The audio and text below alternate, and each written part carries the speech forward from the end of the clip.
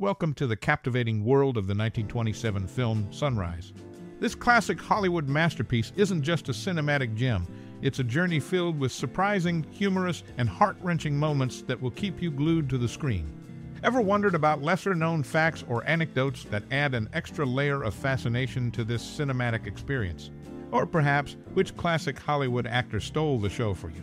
As you dive into Sunrise, get ready for a roller coaster of emotions and stay tuned for funny, shocking, and sad revelations that await.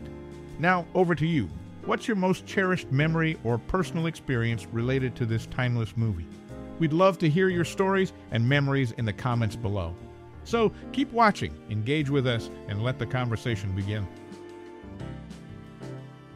Sunrise, a landmark silent film released in 1927, left an indelible mark on the world of cinema and popular culture.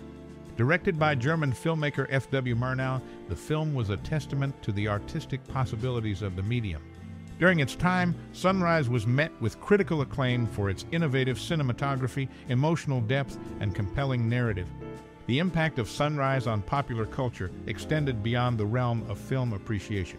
It paved the way for a new era in cinematic storytelling, influencing subsequent generations of filmmakers. The film's groundbreaking use of camera techniques, lighting, and set design became a captivating template for future cinematic endeavors. In the years following its release, Sunrise inspired a wave of artistic experimentation and narrative exploration in the film industry. Filmmakers and storytellers sought to capture the same emotional resonance and visual brilliance that defined Murnau's work. The legacy of Sunrise can be seen in the echoes of its influence on later masterpieces and the evolution of cinematic language. Sunrise's impact also manifested in various spin-offs and adaptations.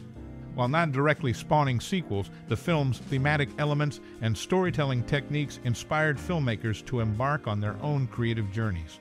The spirit of Sunrise could be found in the DNA of subsequent films, a testament to its enduring and intriguing influence. Merchandise related to Sunrise became a vibrant expression of its cultural impact. Posters, memorabilia, and collectibles adorned the shelves of cinephiles, serving as tangible reminders of the film's significance. The resonance of Sunrise transcended the silver screen, becoming a symbol of cinematic artistry and storytelling prowess.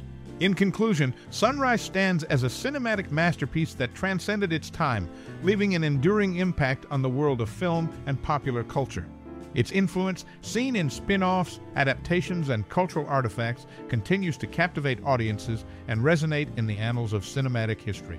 The film's legacy is not just a moment in time, but a timeless exploration of the artistic possibilities of storytelling on the silver screen.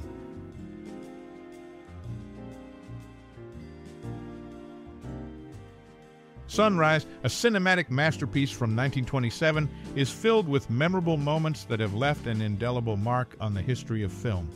One standout episode unfolds when the man, consumed by a torrid affair, contemplates a sinister plan to drown his wife during a boat trip.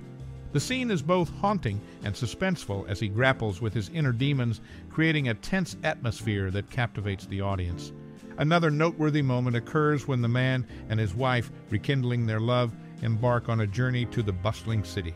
The cinematography vividly captures the couple's emotions as they navigate the urban landscape, creating a mesmerizing tapestry of images that resonate with the complexities of human relationships. The cityscape, with its vibrant lights and diverse characters, becomes a testament to the multifaceted nature of love and redemption. In a particularly intriguing sequence, the couple finds themselves at a lively carnival. The atmosphere is charged with excitement, and the camera skillfully captures the joy and wonderment in their eyes. The carnival, with its captivating sights and sounds, serves as a symbol of the potential for renewal and transformation in their troubled relationship. The film reaches its climax with a stunning conclusion set against the backdrop of a stormy lake. The tempest mirrors the emotional turmoil within the characters as the man faces the consequences of his actions. The scene is a cinematic tour de force, skillfully blending elements of suspense, tragedy, and redemption, leaving an enduring impression on the viewer. Sunrise, with its iconic storytelling and evocative imagery, has etched itself into the annals of cinematic history. Its legacy lies not only in its technical achievements, but also in its ability to resonate with audiences on a profound emotional level. The film's enduring charm and universal themes continue to captivate new generations, making it a timeless classic in the world of cinema. The elaborate city street set for Sunrise demanded an unprecedented $200,000 investment, later finding reuse in films like Four Sons to recover costs. F.W. Murnau, known for his aversion to title cards, progressively minimized their use in Sunrise, rendering them virtually non-existent by the film's end. Despite critical acclaim, Sunrise struggled at the box office, prompting the studio to rein in F.W. Murnau creatively for subsequent projects. This shift in direction after the film's lukewarm financial performance marked a turning point in Murnau's career. This information is meticulously sourced from a reputable website, ensuring accuracy and reliability.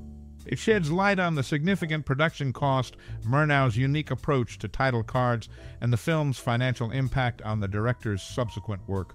George O'Brien and Janet Gaynor, stars of the 1927 film, had a unique commitment to director F.W. Murnau. As revealed by Janet Gaynor in Photoplay magazine, they pledged to fulfill any request Murnau made, even enduring extended periods in the water during the movie's production. One notable aspect of Sunrise's cinematography was the innovative use of superimpositions. The film employed an in-the-camera technique, capturing one image on the side of the frame, then blocking out the rest to expose the film.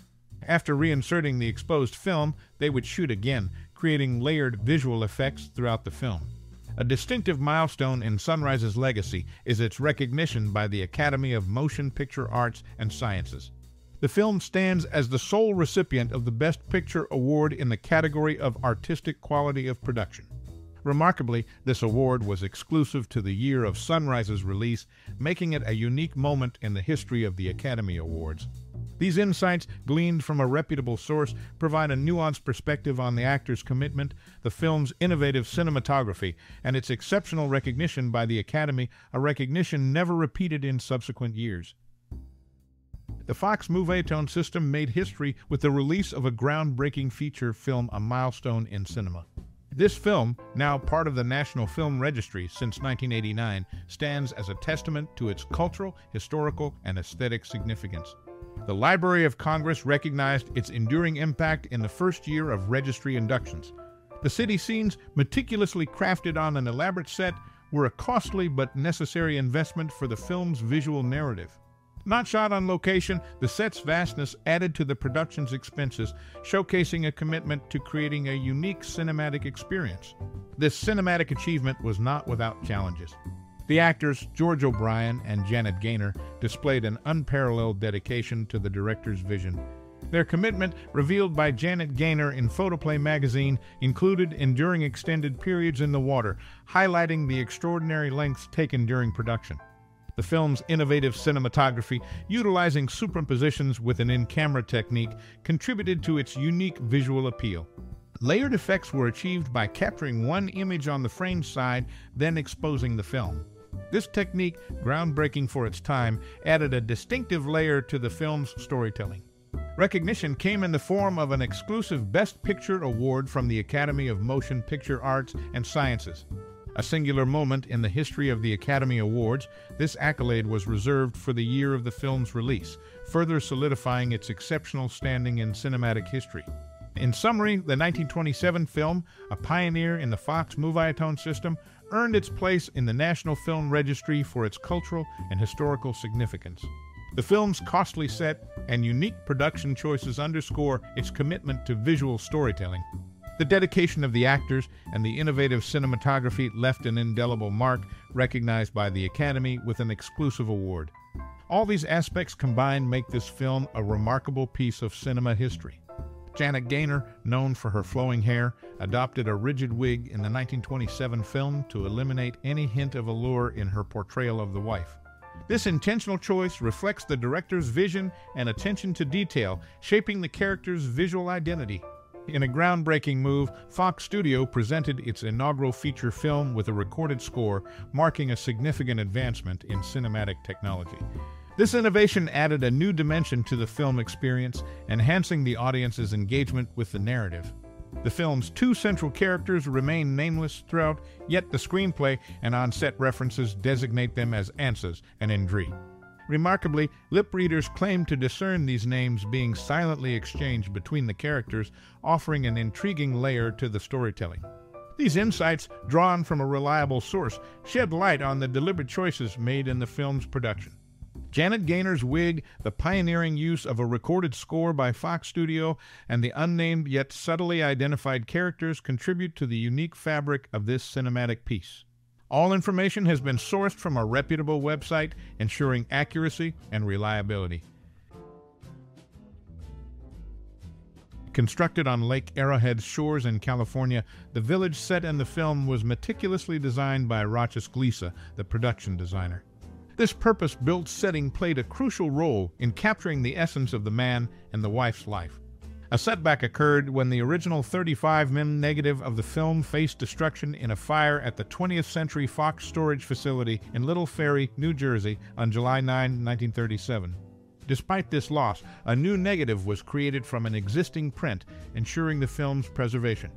Notably, Sunrise marked the debut of German director F.W. Murnau in American cinema.